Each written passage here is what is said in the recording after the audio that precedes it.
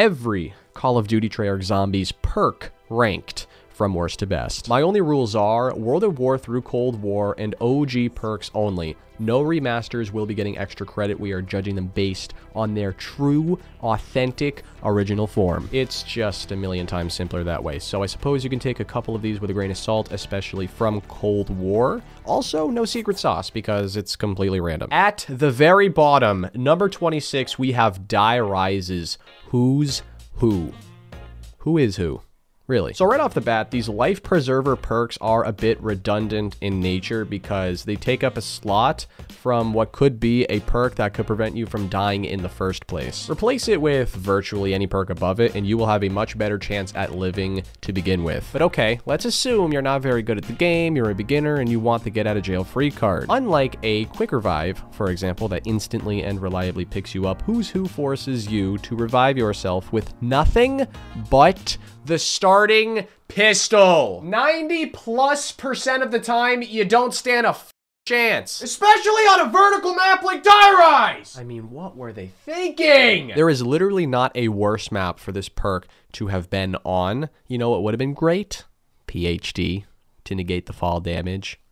But they teased it, which is just one of the many, many reasons Die Rise is awful, but that's a different conversation for a different day. I understand that on Die Rise in particular, you can get every perk, so why not get Who's Who? But it certainly doesn't give it a pass. It certainly doesn't make it a well-designed perk. I would argue that this and the one above it are the only two perks in Zombies history that actively hurt the player, which is a beautiful segue into number 25, BO2's Tombstone. Everything I said about Who's Who directly applies to Tombstone, except it is a little less impossible. You buy it, take a perk slot from what could have been an otherwise genuinely useful perk to prevent you from dying in the first place, and then you die. In this case, however, instead of subjecting you to the near impossible task of reviving yourself with nothing but a starting pistol, you can skip right to the chase and off yourself, leaving your teammates with the rest of the work. And if they get overwhelmed and die, the game is anticlimactically over. Once they're done carrying your sorry ass, you grab your tombstone and thus whatever else you had from your prior life. The silver lining, I suppose, is that, like Who's Who, you can have this with every other perk, so you may as well grab it, but it is still a bad perk. All right, now we're going to talk about some perks that, while aren't actively detrimental, are definitely still not worth the perk slot. Number 24 goes to BO4's Death Perception, a perk that allows you to see zombies through the wall. Not only is this not useful in any way, shape, or form, I personally actually find it kind of annoying. There's just too much going on the screen at once. There's already way too much going on visually in BO4. Every zombie being brightly illuminated doesn't help. It is important to remember that BO4 perks have modifier abilities. It's activated in the 4th slot if you have every other slot filled as well. Some are better than others. The shape of your list can depend entirely on which perk you slide in your modifier. And frankly, the entire BO4 perk system is very preference and playstyle oriented, of course, in an effort to ditch the prior crutch perks, quote unquote. So we are dealing with a lot of variables. Ultimately, it boils down to how you in particular play. But even with that said, I don't find Death Perception helpful for any particular play style. The modifier doesn't move the needle much either. It applies bonus damage to special enemy weak points. I mean, come on. And yes, I am aware that Death Perception was remastered and is significantly better in Cold War. I'll say it again, we're only regarding the OG versions. It's more fair and more simple. Number 23, BO4's Blaze Phase. What a useless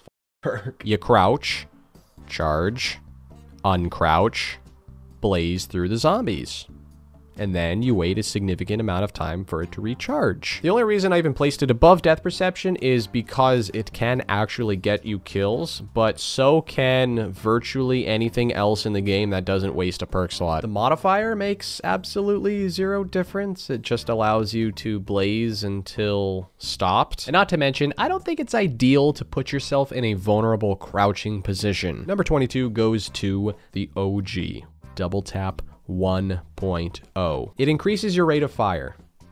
That's it. It does kill the zombies quicker, but also burns through ammo quicker. It's a double-edged sword, and to be honest, the only weapons it has any impact on are full autos with slow fire rates. It's one of the OG 4, it's endearing, and you can only get 4 perks in those OG games, so you may as well. It's good for that reason.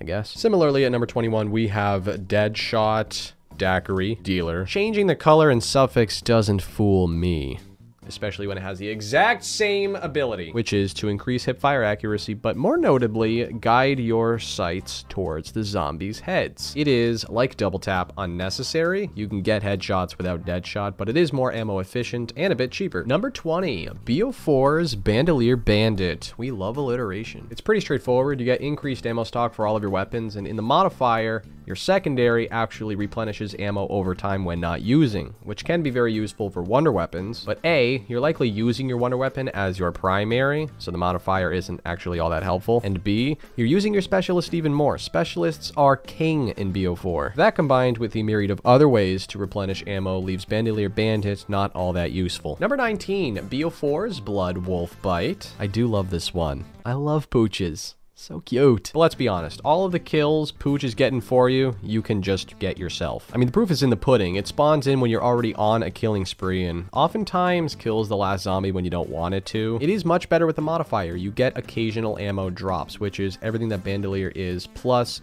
Luna's assistance, which isn't unappreciated. Number 18, Mule Kick. It allows you to get a third weapon, which in most cases is helpful, especially in the older games, but isn't without consequences. If you die, you lose a major investment. 4,000 upfront for the perk, and however much money you spend for your third weapon and its upgrade. So on top of losing what could be a very valuable weapon, you could be losing potentially upwards of tens of thousands of points. Now, if that isn't a mule kick in the nuts. Obviously, if you live for eternity, it is a great investment, but we all know that's not the reality. I do think it ultimately has more upside than the previous few perks, if for nothing else, more potential ammo. But let's be honest, you only really need 1 or 2 guns to survive. Anything beyond that is a luxury. Number 17, BO4's Ethereal Razor. It makes your melee weapon generally better and should, if at all, be used as the modifier because it makes every normal zombie a 1 knife, 1 kill for the entire game. It's solid. You got nothing to lose. My only stipulation is there are way better strategies than knifing the entire game. Number 16, Stone Cold Steve Aust. I meant Stronghold. When still, a circle forms around you. If you stay in the circle, over time, you will increase damage output and armor. And because BO4 is essentially broken with a zombie health cap of round 35, mindlessly camping in the corner with one of several really powerful weapons isn't just viable, but ideal for high rounding. But the reason why it's not much higher on this list is because you have to hold absolutely still. Otherwise, it is absolutely useless and a waste of a slot. It's definitely one of the better strategies, but far from the only. Number 15, yet another BO4 perk. Notice a trend here, Victorious Tortoise. When holding the shield out, you are protected through a full 360 degrees. You are quite literally invincible while holding it until it breaks. And as a bonus, when it does, emits an explosion that kills all nearby zombies. It sounds great, in theory. But I do have 2 issues. 1, your shield is going to break much quicker, especially when boss zombies are pummeling you. Not to mention, the price of the shield increases over time, and you don't have infinite points. And issue number 2, when you're holding out your shield, you can't shoot anything other than the shield bullets. And you only have a finite amount of those. You can't hold your shield and simultaneously fire your wonder weapon, specialist, etc. So yes, while in the moment it is a great defense perk, you're not able to attack. I would replace this with something better, and if you do get in a pinch, you can still whip out your shield and buy yourself enough time to react. Don't get me wrong, it's not bad, I just think there are better alternatives. Number 14, Electric Cherry. Or Burst. They tried to pull another fast one on me. Electricity is emitted from your weapon when reloading, thus stunning nearby zombies, which outright kills them on early rounds. On later rounds, when it doesn't, will still buy you enough time to get out of a pinch. A similar concept to Victorious Tortoise, but instead of only being on the defense, are on the defense and the offense. Number 13, Cold War's Elemental Pop, the lone Cold War original. At face value, shooting an occasional extra AAT is far from impactful, especially when you can just, I don't know, get the AAT with your weapon. But at its full tier 5 capacity, among other things, you are getting that very same electric burst effect. Number 12 goes to the PhDs, Flopper and Slider. They are technically different, but are much of the same, negating fall and splash damage. With Flopper, you flop. And with slider, you slide. They are must-haves for some strategies, particularly revolving around explosive weapons. In Flopper's case, the ray gun, scavenger, and Mustang and Sally. In Slider's case, the Helion Salvo, which is literally better than some wonder weapons. It's gross. But its effectiveness just isn't practical or widespread enough to justify placing it much higher on this list, in my opinion, because especially in Flopper's case, all of those explosive weapons are going to crap out before round 40.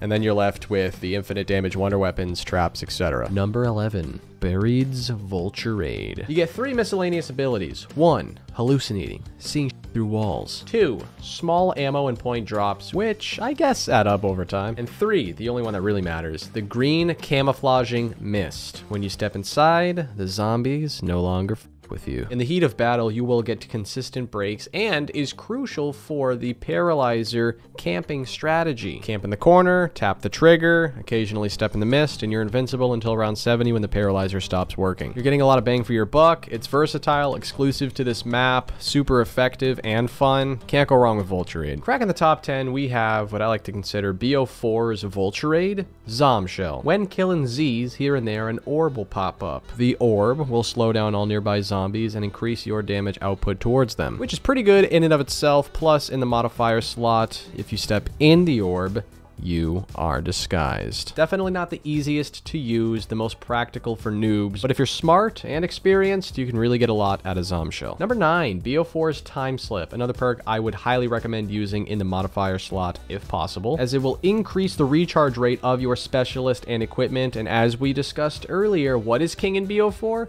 Specialists. Those are the real wonder weapons. Those are the real moneymakers. In a state of perpetual specialist, you will fly through the rounds, plus the base ability of increased mystery box and pack-a-punch speeds doesn't hurt either. Number 8, Quick Revive. It was far and away the hardest to rank for 2 different reasons. 1, 2 different abilities, solo and co-op. And 2, somewhat similarly to a Tombstone or Who's Who, it can be redundant. It wouldn't be the worst idea in the world to replace it with something that would prevent you from dying in the first place. And because of that, I simply couldn't rank it above those better alternatives. And let's be honest, the co-op ability of simply reviving teammates faster isn't something to write home about. But neutralizing the negative is the overwhelmingly positive 3 insta revives on solo. It is reliable and consistent, unlike the 2 at the bottom of this list. Number 7, BO4's Dying Wish. It patches up a few of the issues I just talked about. You get a rechargeable extra chance at life, so you don't run out of insta revives, and it works just the same on solo and co-op. If there ever was such a thing as a crutch perk in BO4, Dying Wish is undoubtedly it. I would be willing to bet that 90+% of players run it, which actually just goes to show that the BO4 perk system solved nothing. Number 6, Speed Cola. Its value certainly diminished over time with the addition of attachments in the weapons kits with the newer games, but is still rock solid, super effective, especially in the older games when you didn't have many other alternatives and it was all the more emphasized. Reloading your gun faster has become underappreciated. In a vacuum, it doesn't seem like a significant difference, but cumulatively it is, and you never know, those few extra seconds might just save your life here and there. And it's not just reloading. Everything you do with your hands is faster. Rebuilding barriers, drinking perks, other inconspicuous things. And if you truly have balls of steel, you're gonna buy it over Quick Revive. After all, you only live once. Well, if you buy Quick Revive, you can live more than once, but you have a better chance at living a better once with Speed Cola. Yeah, that made sense. Cracking the top 5, we have Stamin-up, the Speed Cola of your legs. I've never heard anybody say, I want to run slower. I don't like running faster. Again, the difference in a vacuum seems minuscule, but I promise you, those few extra steps per second could save your life. It literally and figuratively puts you a step ahead of the zombies. Moving is just a lot more graceful and fun. Stamin-up is not only my personal favorite perk, but is a must, especially in those older clunkier games. Number 4, the new and improved Double Tap 2.0, which not only retains the original double tap's rate of fire increase, but a new damage increase. Every weapon from now on will fire 2 bullets for every 1 doubling the damage, which is a no-brainer. You absolutely need to buy this perk. Period. End of story. No discussion. Even when your bullet weapons especially crap out on later rounds, it can still help some wonder weapons. And in BO3, it actually increases your AAT rate, which is crucial because you're primarily using AATs on high rounds. What a glow up. They made one of the worst perks of all time into one of the best with a flick of the wrist. Number 3, the best BO4 perk, Winter's Wail. When hit, an Ice Blast activates. That's a tongue twister. An Ice Blast activates, thus freezing nearby zombies. If you thought Victorious Tortoise or Electric Cherry was the ultimate defense perk, forget it. You have more than just a split second to figure out a plan and react. Get out of a pinch. You have moments. You get 2 activations plus an extra with the modifier and a permeating freeze ring. Don't get me wrong, double tap 2 is goated, but Winter's Wail is also goated for even longer. It never drops off. Just a hair above that at number 2, we have Winter's Wail before Winter's Wail, Widow's Wine, the only perk to debut in BO3. A tragedy in and of itself, but it just so happens to be the second best perk of all time, so I'll take it. Like Winter's Wail, when hit, you output a stunning blast effect, in this case, sticking them together. I think it's definitively better though because you have 4 activations and you can throw them in the form of Semtexes at a distance and you get an improved knife. And the replenishment is also better. Instead of a relatively slow recharge, you are perpetually picking up the Widow's Wine drops. It will always be helpful. It is consistently great. And that leaves us with the number 1 spot. You already knew it. It's not even a surprise. Jugger-nog. I bet you weren't expecting that. It requires very little explanation. 5 hit down better than 2 hit down. Pen drop. Now, but in all seriousness, it is the ultimate defense perk, and ultimately, your health is more important than anything else in real life, but also in COD Zombies. And if you ever question Jug being the absolute GOAT, ask yourself this. If you were asked to go to round 100 or you die, and you only get 1 perk, what are you picking? It's Jug. Because you know in your heart of hearts, despite how good some of these other perks are, that 2-3 hit down is too risky. Thank you so much for watching. If you enjoyed, make sure to leave a like and subscribe. Let me know in the comments what you would like an updated ranking video on next. Love ya. Appreciate ya. Peace.